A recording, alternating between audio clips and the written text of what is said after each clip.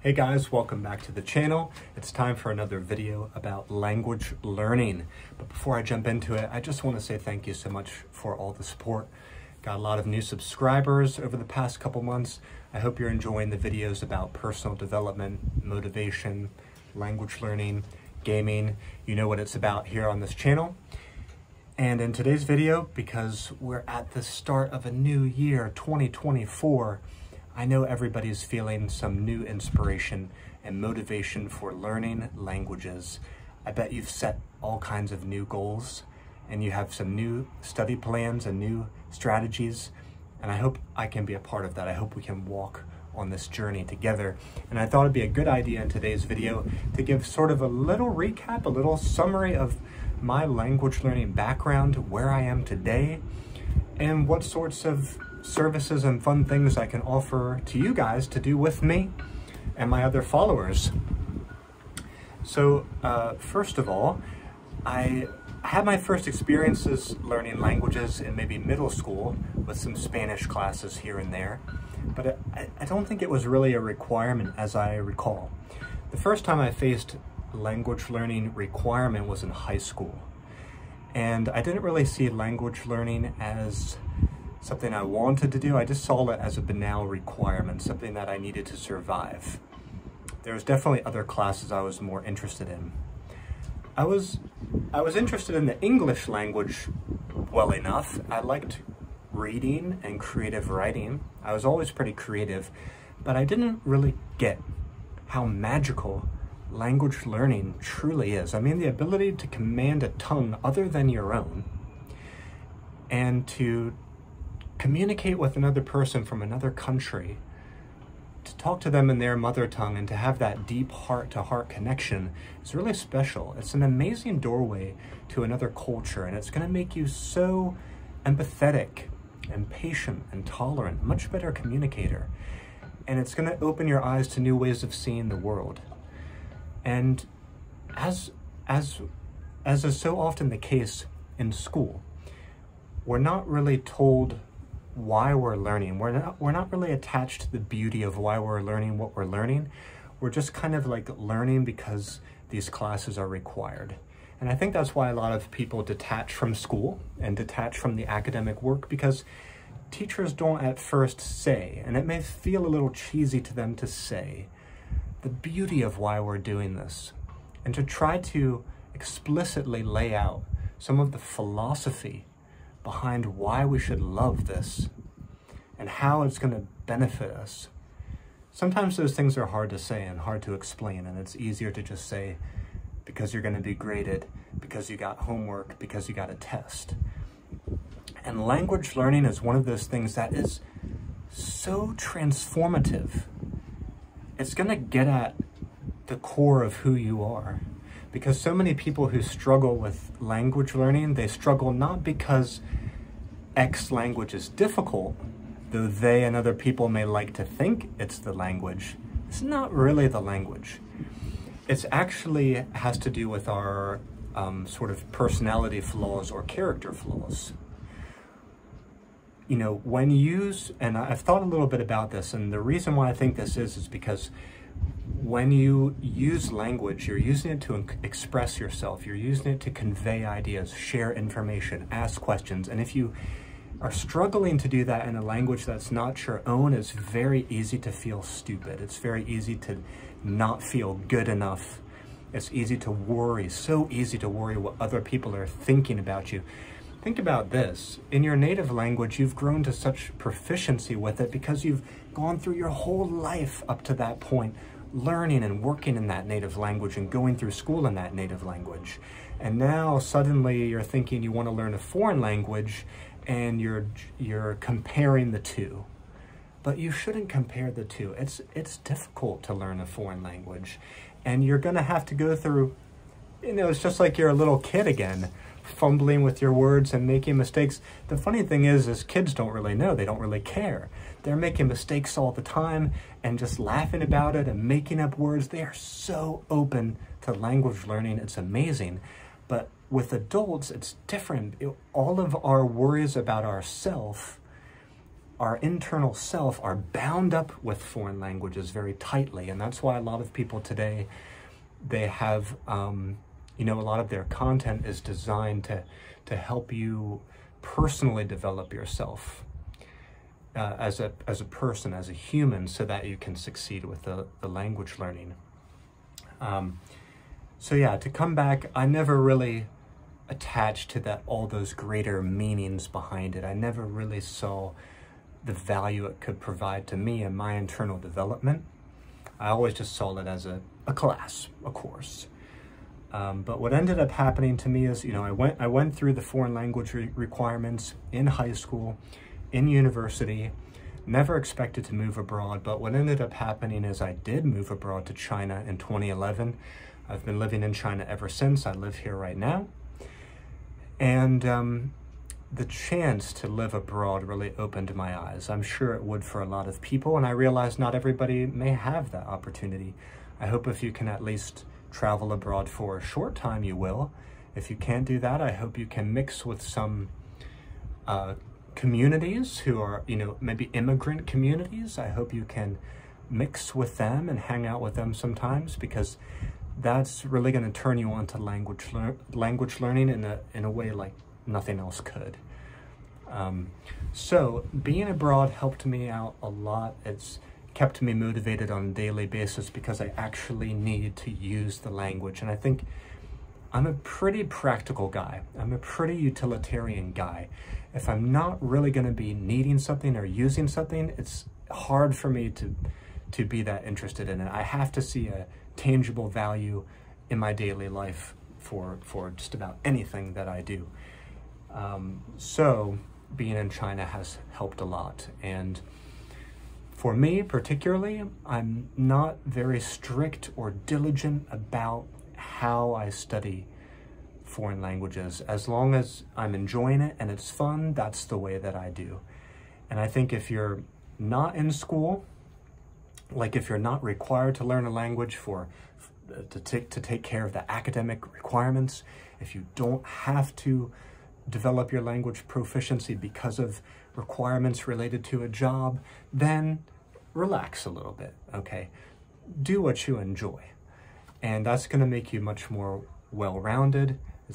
Your learning and what you know is gonna be more organic and more personalized, more customized, and you're gonna be able to stay in the game longer. That's what you really need, is to stay in the game long enough that the language becomes a part of you, okay? If you study really diligently for 1, 2, 3 years and you do a great job with that, but then you end up hating it or you burn out and you put it aside, you know, it's kind of like a 2 steps forward, 1 step back sort of thing, or however that saying goes, 1 step forward, 2 steps back kind of thing. I'd rather forge it into a part of my identity that I enjoy when I want to. And I also want to build it into the lifestyle of the people around me and associate with other people who also enjoy it. And that's part of the reason why I've tied gaming into it, because I love gaming. I'm someone who's always loved gaming since I was young. All kinds of games. Video games, computer games, tabletop games, outdoor games. I've done it all. I have a very playful personality. And so I thought, language learning will be great to tie into gaming, because gaming is such a creative industry already with so much fascinating word usages. I mean, just think about the genres of fantasy and sci-fi and others. So creative, so much backstory, so much there's whole worlds that we can dive into with these games. Think about Zelda or Pokemon or Final Fantasy or even like Mario or whatever. These worlds, they really will turn you on to language learning, regardless of what language it is. It might just be your native language, but they make us good with languages. We learn so many new words and we associate with other people around the games, right? So that's what I've set out to do, is I want to make language learning truly unforgettable by creating all these vivid memories around it and by encouraging and coaxing and coercing people to get together. One of the biggest problems that I see nowadays is that people spend a lot of time on social media and they talk about their love of language learning, which I think is great. They share their love of language learning, they share what they're up to, they share sort of their study progress. But just like in so many fields, not only language learning, but the social media trap is that we feel like we're connecting. There's this illusion of connection, but a very real and growing sense of isolation.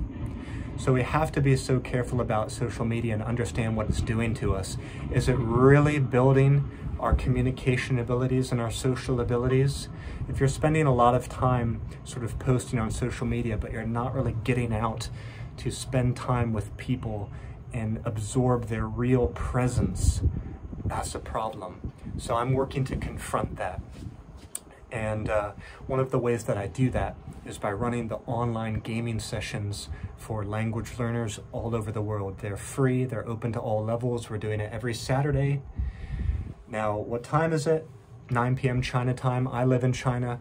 China has no time zones. China never changes the clock, so I usually state things that way, 9 p.m. on Saturday. Other countries may change their time zones throughout the year. Right now, 9 p.m. China Saturday is 8 a.m. New York City time on Saturday. So it's morning for North America, it's afternoon for Europe and the Middle East, and it's evening for Asia on Saturday. And I'm also offering some other pop-up events too in this month, January. So I hope you guys will come out. But this is what I really want to encourage, whether in person or through a virtual event, that you get together with other people. Sometimes people might think, I'd rather invest that time studying by myself. But again, you're missing the point here. When you get together with other people, there's a lot of organic skills that are developing in tandem. You're learning how to be attentive, how to listen well, how to ask good questions, how to keep a conversation going, how to ignite your curiosity. You will learn things that you never expected that you get really excited about. Sometimes people share new ideas about tools or resources, or share a concept or a vocabulary word that opens your mind. Things happen that you'll not expect when you get together with people who come from totally different backgrounds in other countries. It's an amazing opportunity nowadays to get together with people online. In some ways, online has an advantage. We can do things online that we never even could in person. I mean, I think both are important. In person in your local community is important because those are the people in your community, so you pay them respect, you show them that you care about them, and you want to build the community. Online also has its advantage because you can get together with people from such faraway countries that you never could otherwise, with people who maybe don't have the ability to travel due to economic considerations. So it's fascinating the people that we've been able to bring together into our online gaming sessions. In 2023, we had 44 online games for, I think, over like a dozen languages, with people from over a dozen different countries. We had about 50 different players come out. Maybe about 10 players came out 5 times or more. So it was a great experience. Now in this year, 2024, I'm hoping to do even better. I'm hoping we can host 50 or 60 games at least in this year. So I really hope you will come out and give it a try. There's been more and more signups to the site, which I'm really pleased about. People are just coming to the site, languagecardgames.com, by the way, languagecardgames.com. People are just coming to the site, seeing the upcoming schedule, and signing up. So I check there regularly to see who's signed up for what games, and when those games get closer, I reach back out to those people. So those people are on my list. So you can always go there to see the upcoming schedule and sign up.